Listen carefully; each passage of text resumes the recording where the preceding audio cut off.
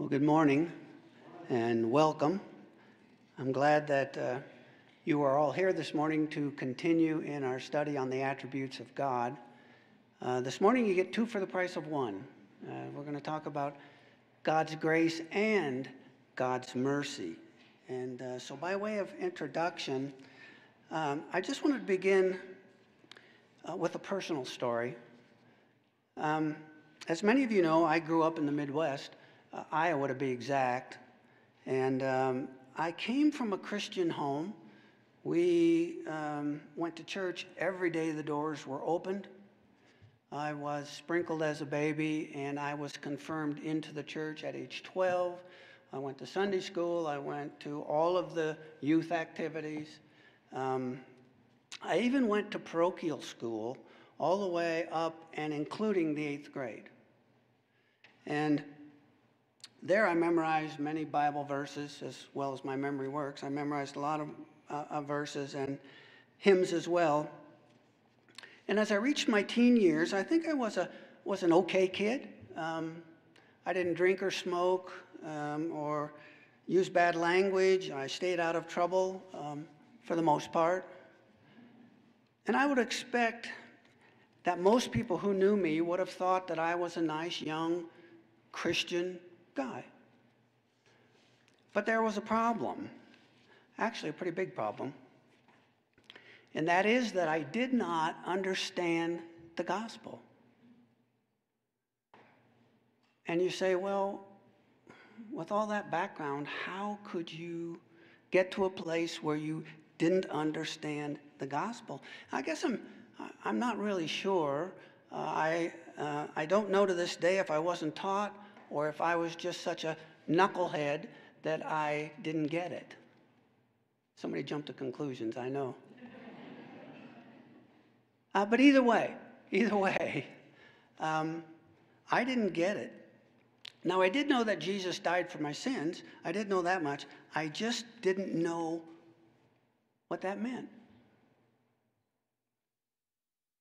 I was you guys all know the story of Philip and the Ethiopian eunuch, where the eunuch is reading scripture and Philip asks him, "Do you understand what you are reading?" And he said to him, "How can I unless someone guides me?" That's all I wanted. I wanted someone to guide me in the truth of salvation. And so I began to ask questions.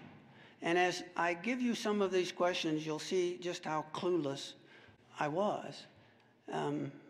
I didn't get it. I wanted to know things like, why did Jesus have to die for my sins? I knew he died. Why did he have to die? What did his death actually do?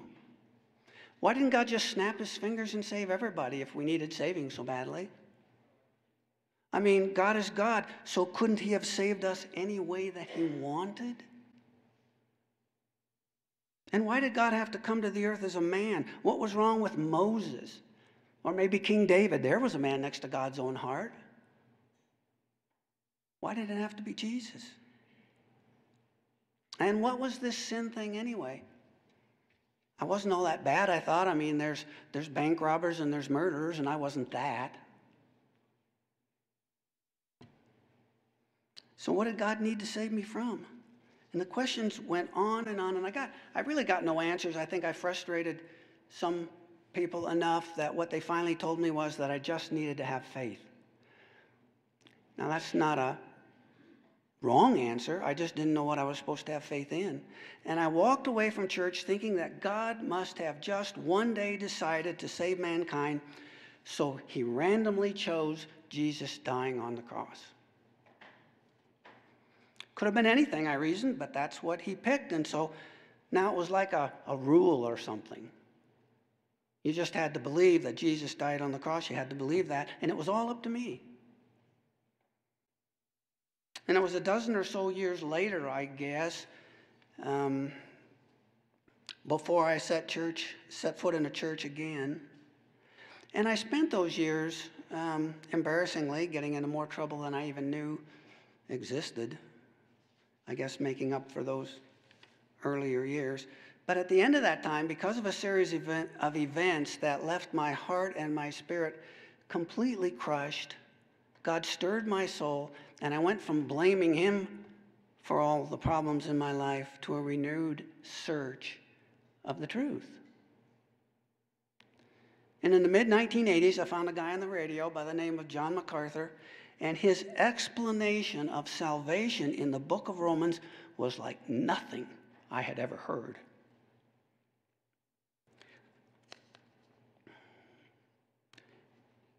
It brings tears to my eyes now. It brought tears to my eyes because I finally understood salvation, and it made so much sense. And I'll talk about that more later. But a few years after that, through my study, I began to realize that part of my gospel woes as a young man was my lack of understanding of God. I didn't understand who God is. I didn't understand the attributes of God as we are studying today. And I hope we're studying these not just on a Sunday in an hour, but that you're digging into these attributes so that you know more and more about God.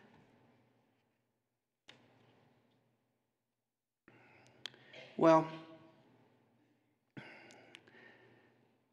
if I had known God, many of my questions would have been answered. And I'll give you an example of that. A number of weeks ago, probably longer than that, months ago maybe, Michael taught on the holiness of God. And we all know that God is holy, right? God is holy. I probably even would have said that myself. But like everything that goes through my mind spiritually, what does that mean? I mean, think about it.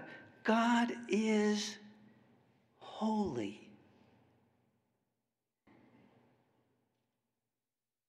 God is absolutely perfect in every respect.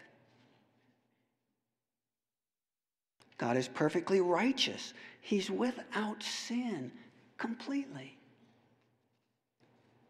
And he is morally pure.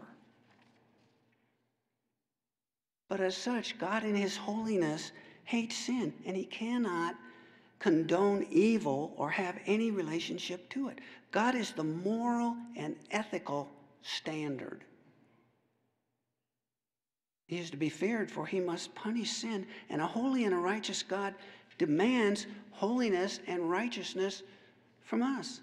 Matthew 5:48 says, "Be perfect as your Father in heaven is perfect." 1 Peter 1:16, "Be holy as I am holy." But man has a problem. I had a problem. Because we know that all have sinned and fall short of the glory of God. You all know that verse, Romans 3:23. Not only are we not holy, but we are utterly sinful. And as such, cannot enter the presence of God. And what we deserve is eternal punishment in hell. The wages of sin is death, Romans 6:23. And it's appointed unto man once to die, and after this comes judgment. Hebrews 9:27. And what is that judgment? Well, Revelations 20 tells us it's the lake of fire. And on your own, you can do nothing about it. That's important to know. Titus 3:5, he saved us not on the basis of deeds we have done. Romans 9:16, so then it does not depend on the man who wills or the man who runs, but on God. The fix for the problem of sin can only come from God, as our best efforts are no better than filthy rags, as Isaiah 64:6. No one can reach God's righteous standard, and therefore our relationship with him is non-existent. And God, who is holy, must punish sin. That is his justice, and that is our due. And I needed to know that. And I would have if I'd known more about the holiness of God. But man has a predicament. How can one be reconciled to God then?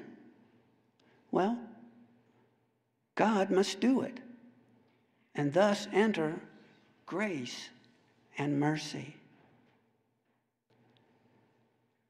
But I went through all that because I think we need to understand man's predicament of sin to fully understand the loveliness of grace and mercy.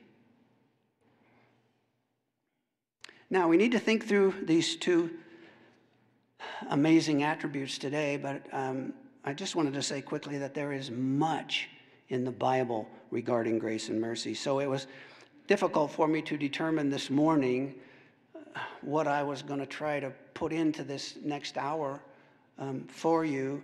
And what I decided to do was to divide our lesson into three parts or three aspects of grace and mercy.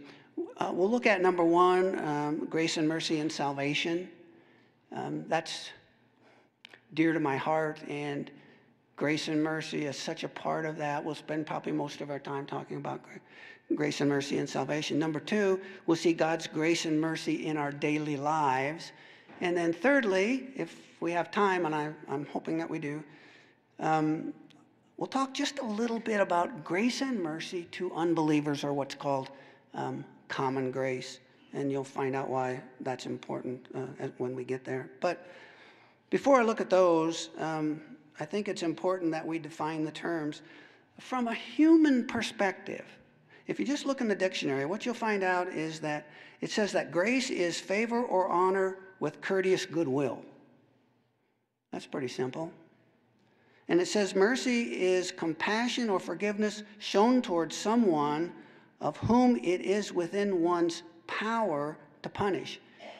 That's a little better, but again, that's purely on a human perspective. Interestingly, the dictionary lists grace as a synonym of mercy, and therefore mercy as a synonym of grace.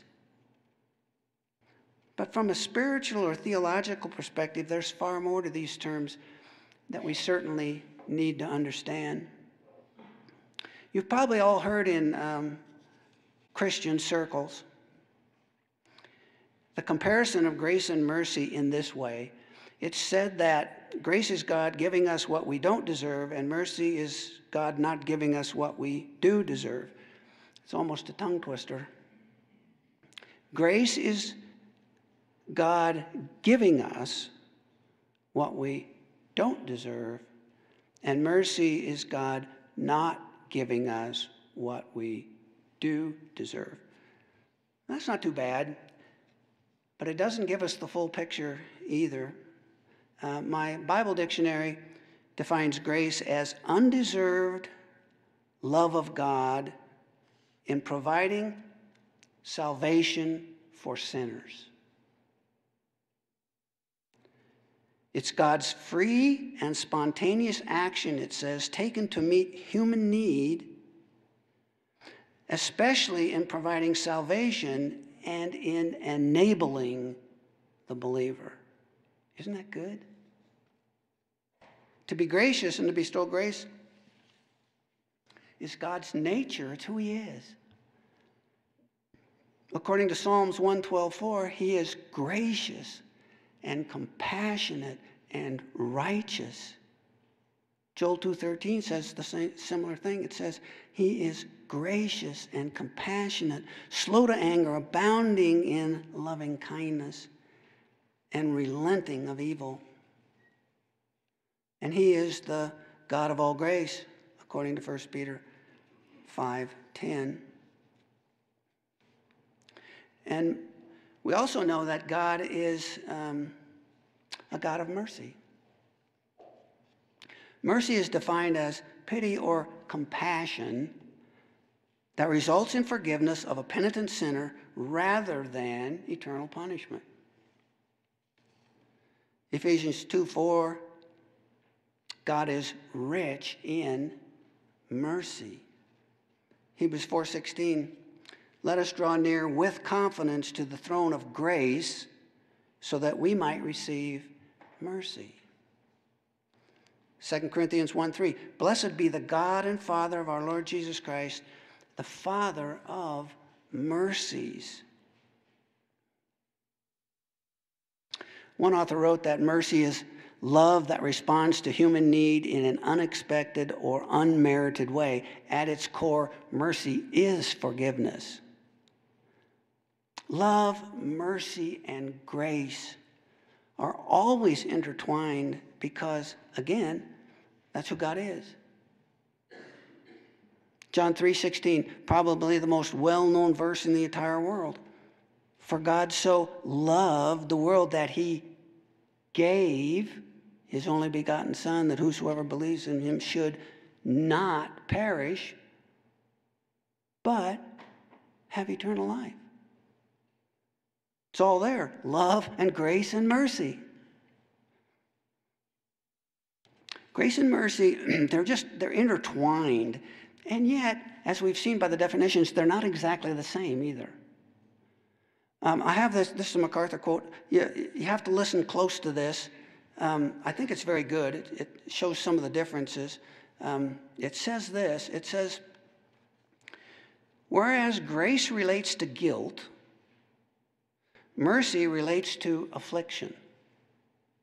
Whereas grace relates to the state of the sinner before God the judge, mercy relates to the condition of the sinner in his sin.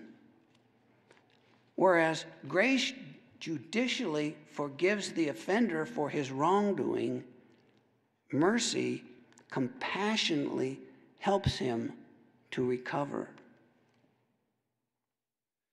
And as we continue our definition of terms, I thought I would just give you some, just show you how some well-known theologians described grace. A.W. Tozer wrote that grace is the good pleasure of God that inclines him to bestow benefits on the undeserving. Louis Berkhoff said grace is the unmerited operation of God in the heart of man, effected through the agency of the Holy Spirit. And Pink, in our book that we've been studying, he says this. I think it's very good. He says, divine grace is the sovereign and saving favor of God, exercised in the bestowment of blessing upon those who have no merit in them and for which no compensation is demanded of them. Grace and mercy are freely bestowed by God. There's nothing you can do to get them or keep them or pay for them. They are free gifts entirely from God. We know that God will have mercy on whom he will have mercy, and he will have grace on whom he will have grace. Exodus 33:19. If we had any part in it, you and I, if we could do anything, grace would not be grace.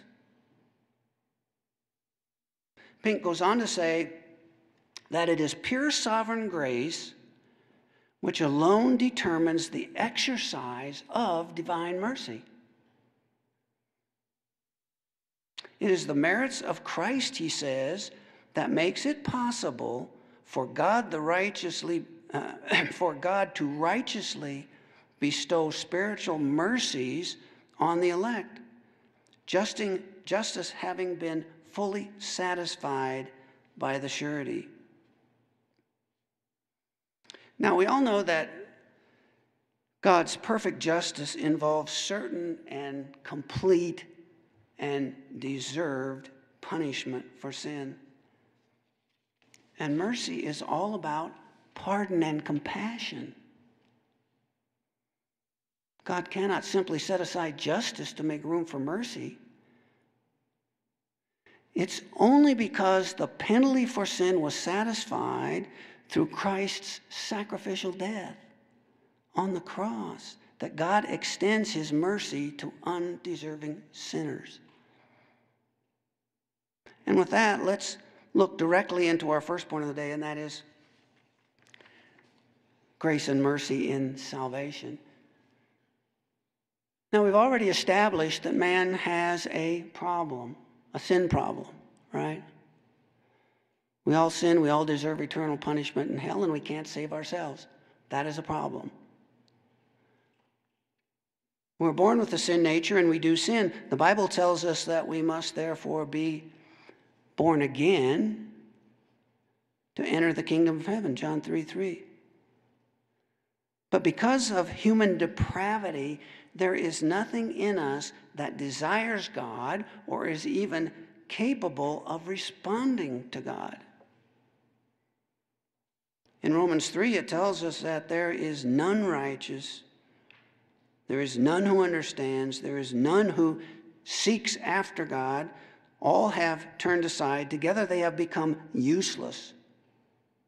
There is none who does good, not even one. There is no fear of God before their eyes. And beyond our lack of desiring God, Ephesians 2:1 tells us that we are dead in our trespasses and sins. And that renders us unable to respond to God. We're spiritually dead.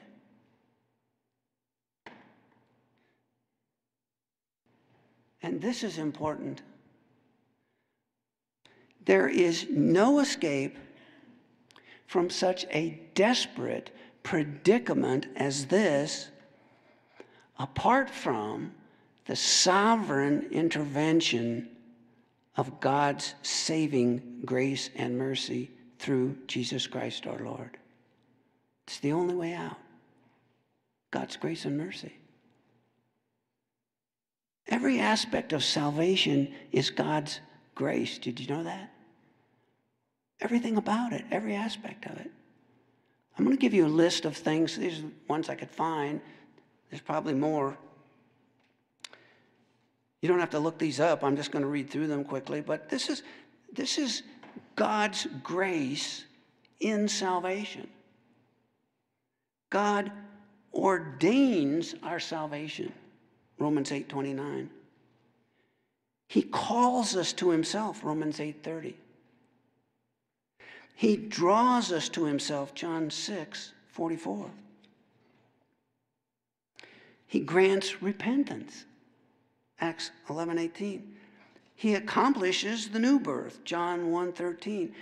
Even our faith is from God. Romans 12:3 and Acts 18:27.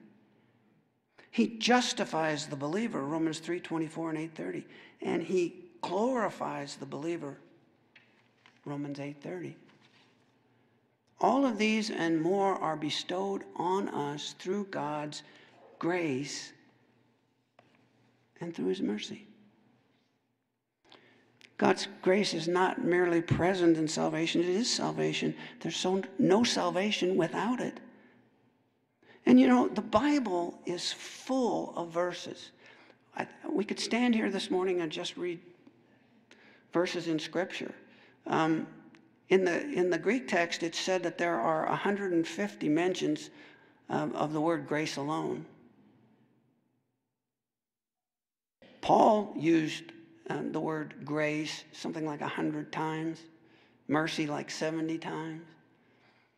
Well, we aren't going to look up 170 verses this morning, but we could do that. But I want to give you just some examples. These aren't long. Again, you don't have to look these up, but there are a couple that I would like to look up. But just hear what the Bible says. Romans 5:21, so that as sin raised in death, even so grace would reign through righteousness to eternal life through Jesus Christ our Lord. 2 Timothy 1:9, who has saved us and called us with a holy calling, not according to our works, but according to his own purpose and grace, which was granted us in Christ Jesus from all eternity. Titus 3:7, so that being justified by his grace, we would be made heirs according to the hope of eternal life. Titus 2:11, for the grace of God has appeared, bringing salvation to all men. And then mercy, I'll just give you several here. 1 Peter 1:3, blessed be the God and Father of our Lord Jesus Christ, who according to his great mercy has caused us to be born again to a living hope through the resurrection of Jesus Christ from the dead. Romans 9:16. So then it does not depend on the man who wills or on the man who runs, but on God who has mercy.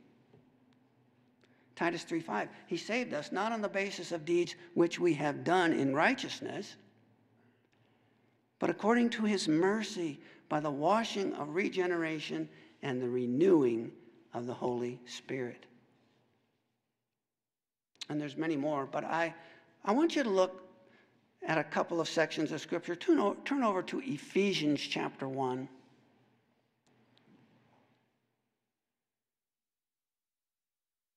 Ephesians chapter 1. I want to, let's see, I'll start reading in verse 3. Ephesians 1:3. It says, "Blessed be the God and Father of our Lord Jesus Christ, who has blessed us in every spiritual blessing in the heavenly places in Christ, just as he chose us in him before the foundation of the world, that we would be holy and blameless before him. In love, he predestined us to adoption as sons and daughters through Jesus Christ to himself, according to the good pleasure of his will."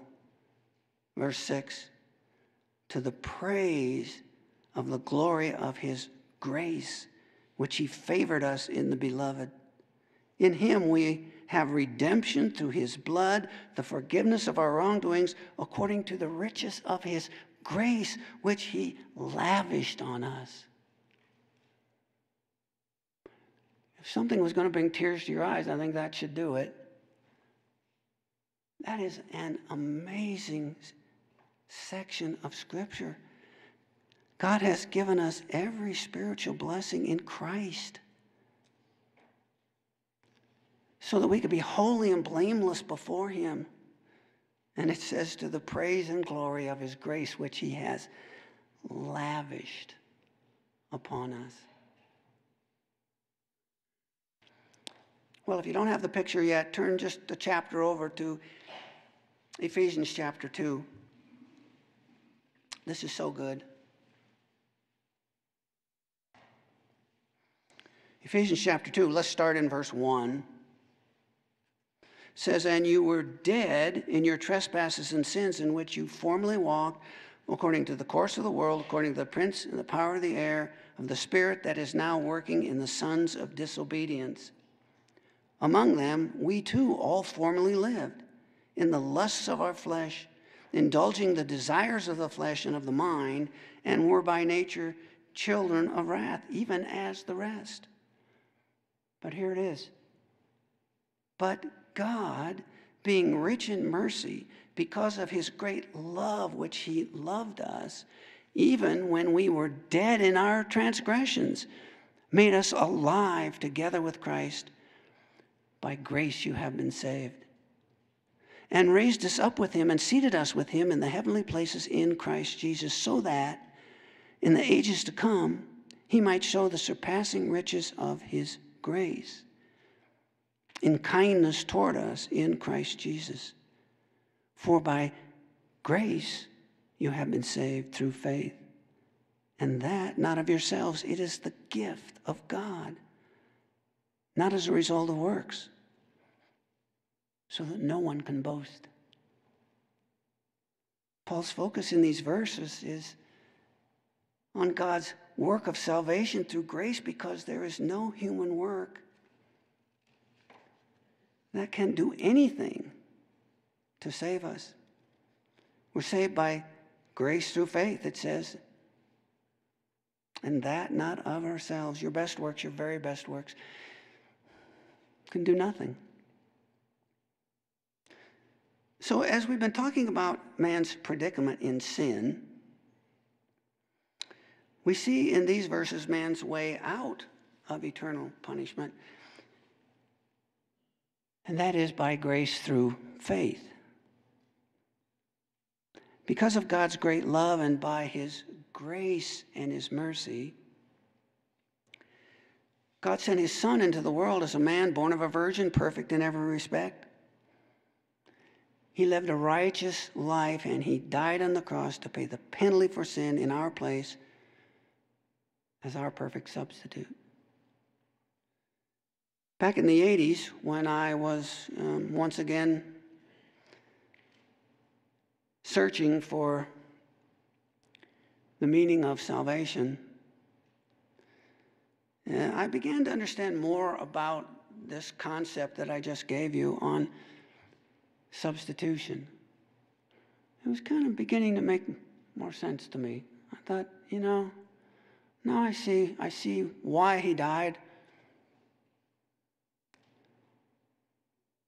But as I said, it was in the MacArthur study of the book of Romans that put the icing on the cake for me. It was specifically Romans 3:24 and his reference to 2 Corinthians 5:21 that hit me like a ton of bricks. It made so much sense, and it was a thing called imputation. I'd never heard that word. I didn't know what it meant. But I want to look at these two verses because I think it's so important in our understanding of salvation by grace through faith. Turn over to 2 Corinthians chapter 5.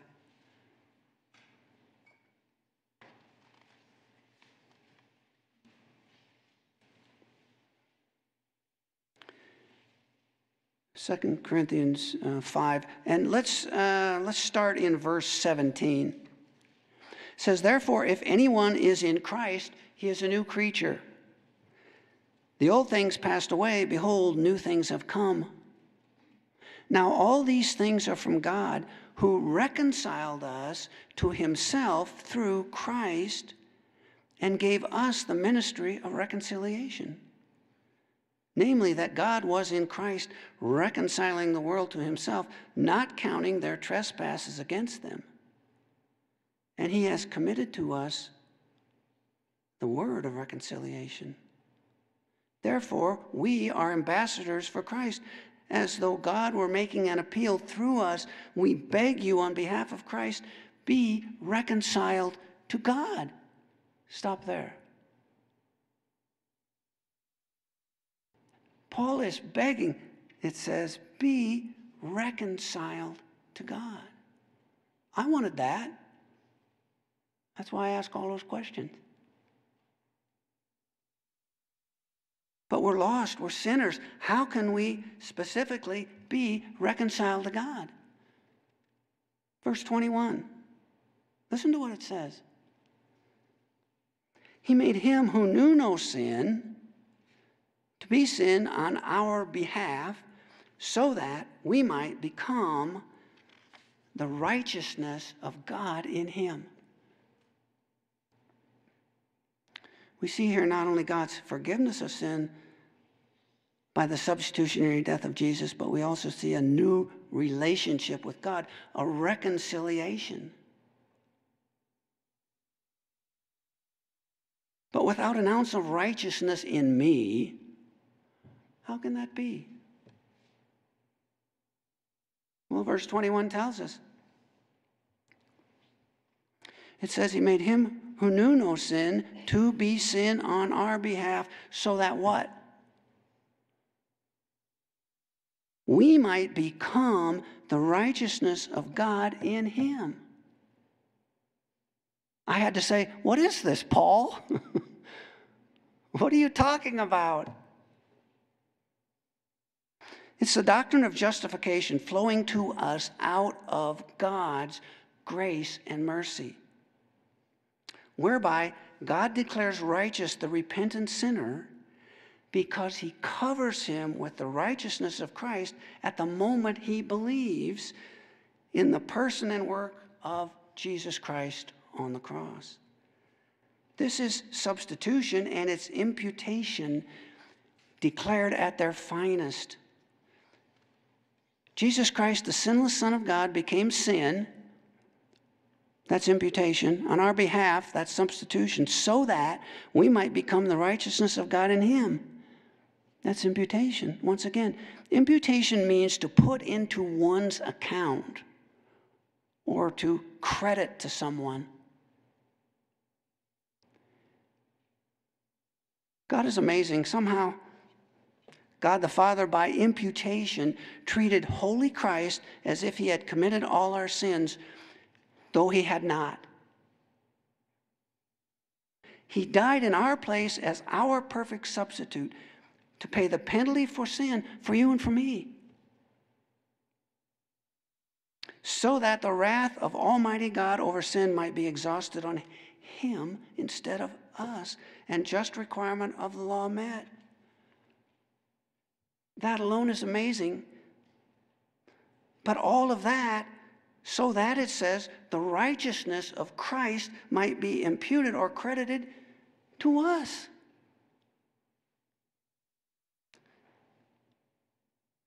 When we believe. That's the part I missed. I never heard that. I knew nothing of it. But doesn't it make so much sense? It's the loveliness of grace and mercy. And, by the way, no man could do this. No man has the righteousness to cover my sins, not even Moses or King David, right? All the things I thought were so wrong. I'd say I had bad theology. I don't think I had any theology. We are reconciled and justified all by God's grace and mercy. It's an amazing thing. But the second verse, Romans 3:24, you can turn there if you'd like. I'm just going to read the one verse.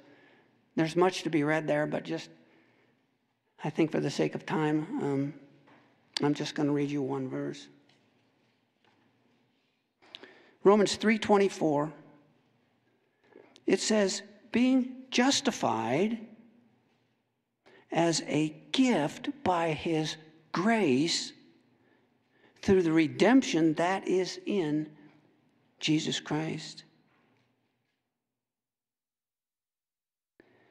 I went to some of the notes that I made way back when regarding this. I looked up a bunch of quotes that from his sermons and some of the things I had. So I'm going to read some of these to you of what he said about it that really struck my heart. He's speaking here, John is speaking here directly of Romans 3:24. He says, the verb justified in Romans 3:24 is a legal term that comes from the Greek word for righteous and means to declare righteous. This verdict includes pardon from the guilt penalty of sin and the imputation of Christ's righteousness to the believer's account, which provides the positive righteousness men need to be accepted by God. God declares the sinner righteous solely on the basis of the merits of Christ's righteousness.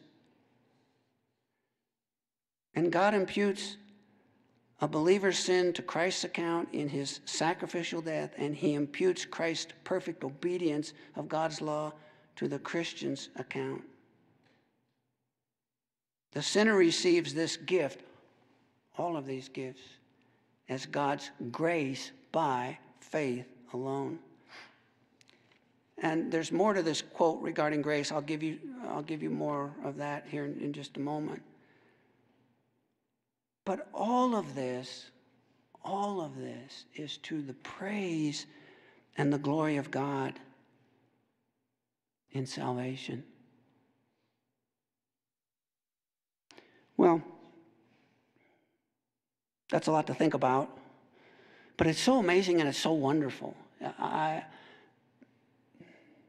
To this day, when I think about salvation, I'm blown away. It brings tears to my eyes.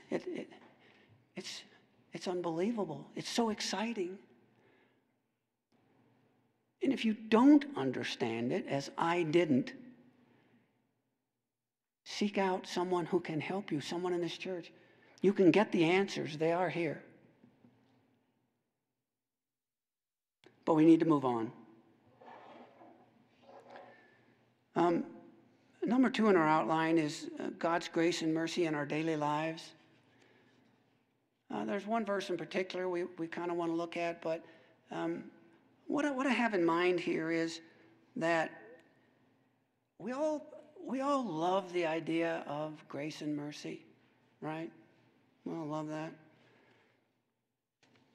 As much as we love the idea of a free gift that costs us nothing, forgiveness of sins in heaven, and being removed from such a hopeless predicament as sin's punishment, we all like that.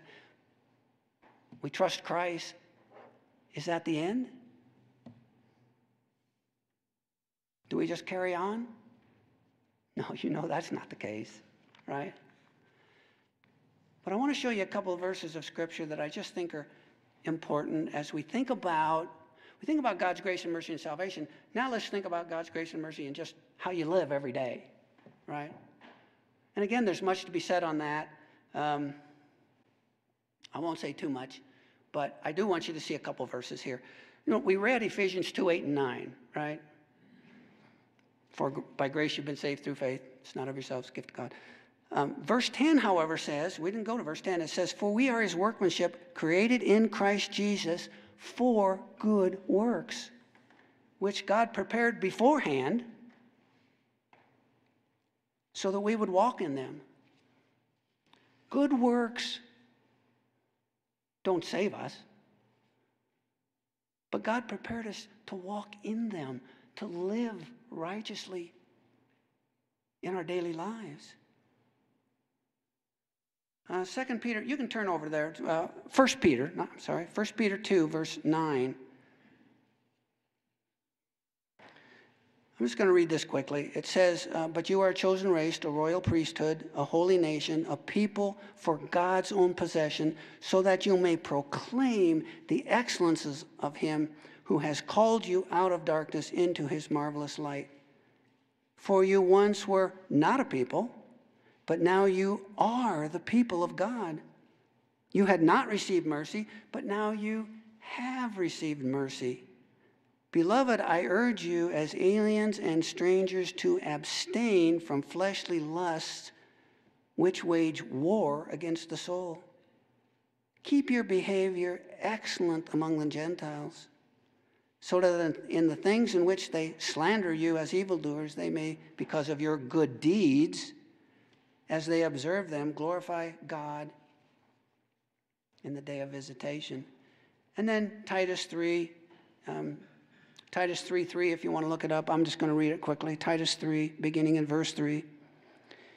Says, for we also once were foolish ourselves, disobedient, deceiving, enslaved in various lusts and pleasures, spending our life in malice and envy, hatefully hating one another. But when the kindness of God, our Savior, and his love for mankind appeared, he saved us. Not on the basis of the deeds which we have done in righteousness, but according to his mercy.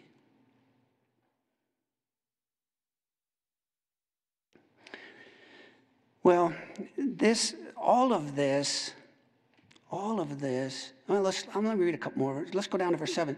It says, so that being justified by his grace, we would be made heirs according to the hope of eternal life. This is a trustworthy statement, and concerning these things, we want you to speak confidently, so that those who have believed God will be careful to engage in good deeds. These things are good and profitable for men. Once we were children of wrath, but now we are the people of God, and we need to live like we are. The good news is that that we don't have to do it on our own. God calls us to live for him, and he gives us the power of his grace to do it. You can turn over to 2 Corinthians 9 and verse 8. This is a great verse. If you're struggling with something, this is a great. There's a lot of verses that are that are great. But this is a good verse to go to.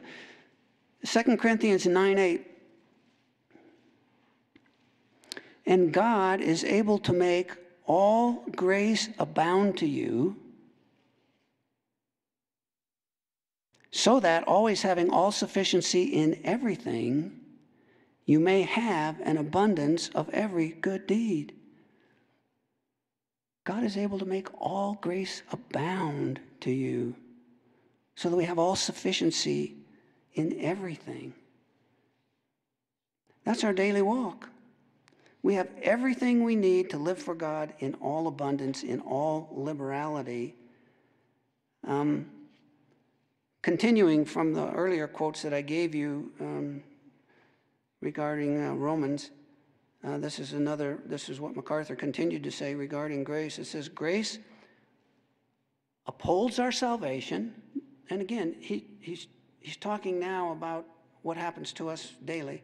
Grace upholds our salvation, gives us victory in temptation, and helps us to endure suffering and pain. Grace helps us to understand the Word and wisely apply it to our lives. It draws us into communion and prayer and enables us to serve the Lord effectively. In short, we exist and are firmly fixed in an environment of all sufficient grace. That's great. And notably, God's grace is sufficient in our lives and gives us strength even in our trials. Hebrews 4:16, therefore let us draw near with confidence to the throne of grace, so that we may receive mercy and find grace to help in time of trouble. 1 Corinthians 12, which deals with Paul's thorn in the flesh, is a great example as well of God's grace in our trials and describes its power. Pastor just taught on this a few weeks ago, so I suspect we're all pretty well up to speed on that. But my point for today is just that to keep Paul from becoming proud, God gave him a messenger of Satan, for which he asked the Lord 3 times that he take it away, right? You remember that? But what was God's answer? He said, my grace is sufficient for you. For power is perfected in weakness. So Paul determined quickly then that he was content with weakness, insults, distress, persecution, difficulty, so that the power of Christ would dwell in him. For when I am weak, then I am strong. And in it all, God's grace is sufficient. Paul's ability in ministry and in strife was due only to one thing, and that is God's grace. And so it is for us. 1 Peter 5:10, after you have suffered for a little while, the God of all grace, who called you to his eternal glory in Christ, will himself perfect, confirm, strengthen, and establish you. We can boast in God's strength, knowing that even when we are weak, God is strong. He always provides the grace we need, no matter what the challenge. And dependence on him is actually the opposite of pride. Paul got his thorn in the flesh to keep him from being prideful, right? But to depend on God is the opposite of pride. James 4:6. But he gives a greater grace. Therefore it says, God is opposed to the proud, but gives grace to the humble. God's grace is sufficient, giving strength in all abundance in every aspect of our daily lives. And that's good to know. But we are running quickly out of time, so we are going to go to point number 3. I want to mention this in regard to grace to unbelievers. Does that exist? What is that? We're talking about grace in salvation, grace in our daily lives.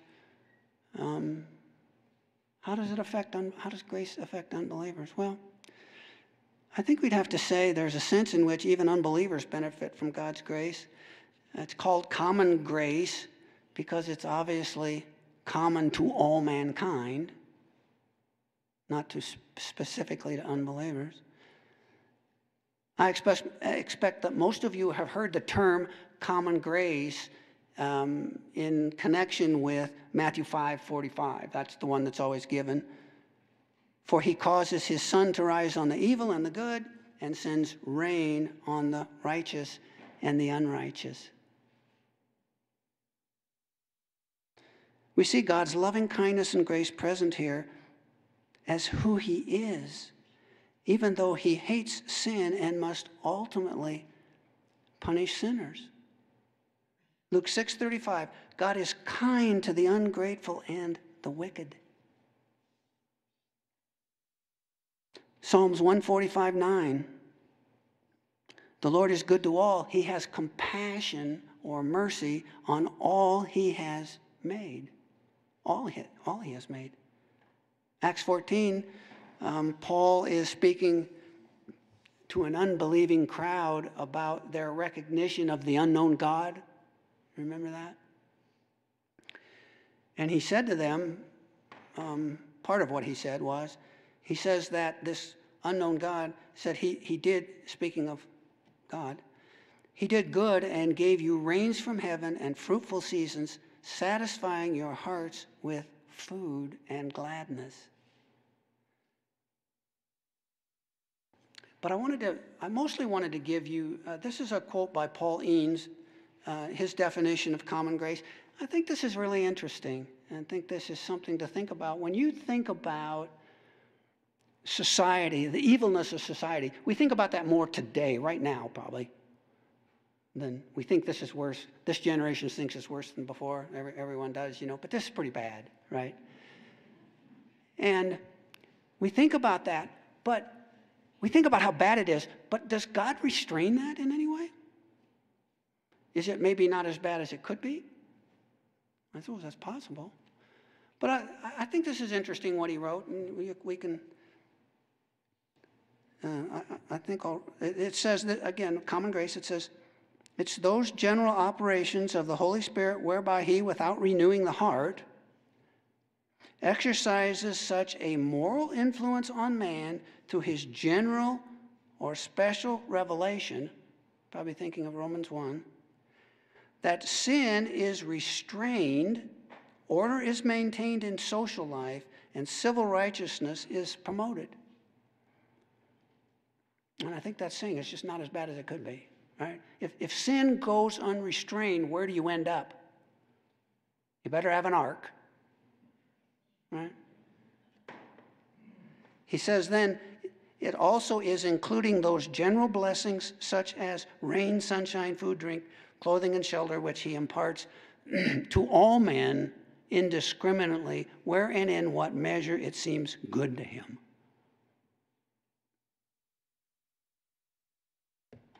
Common grace does all that through goodness, his kindness, his grace, and his mercy. And I guess really what I wanted you to see from that, just as a final thought, I just wanted you to see how great and how strong is the influence of God's grace and mercy, and how it permeates all of society, not just us as believers. God's grace and mercy is there, his kindness, his love. And I think what we need to do is tell others about that. We're not here just for good deeds and good things, but we are here to live righteously before God. And I think that's important. Well, my watch says we're about out of time, so I think that's probably enough for today. I know this has kind of been a whirlwind tour. I think I'm out of breath anyway. I hope it's been helpful. I really, what my desire is that you've heard something that you'll think about over the next weeks, or something that you maybe think, I wasn't sure about that. Let me study that some more. That's what I hope all of these attributes produce. And I kind of think that I am not the only person in the world that went through their younger years and didn't understand Scripture. Any of you? Maybe? No, no, not me.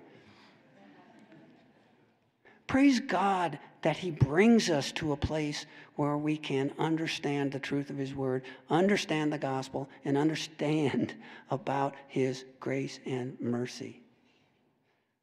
Let's go to the Lord in prayer. Lord, we're just grateful this morning for your grace and mercy. When we think of these things, we're amazed and in awe of who you are. We know that your greatness is to be praised. Lord, help our hearts to understand more about you. We bless your holy name. May we be a thankful people. In Christ's name I pray. Amen.